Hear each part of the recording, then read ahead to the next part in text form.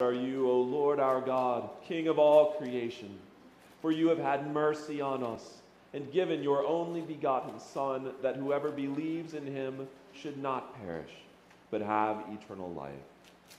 As the glory of your presence once filled your ancient temple, so in the incarnation of your Son, Jesus Christ, you manifested the fullness of your glory in human flesh.